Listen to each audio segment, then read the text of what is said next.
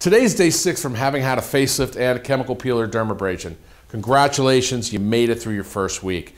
Before you come into the office, I need you to do a couple things though. I need you to wash your hair with the baby shampoo. I need you to wash your face with the soap that we provided. And I need you to keep some Vaseline on the skin just for the car ride. When you come into the office, we're going to remove the sutures that are around the ear and underneath the chin, leaving the ones behind the ear and in the hair. Also, you're going to meet with our esthetician who's going to perform a lymphatic massage to help with the tightness and the swelling that you have in the lower neck. But congratulations, great job. I'm really proud of you. You've done fantastic.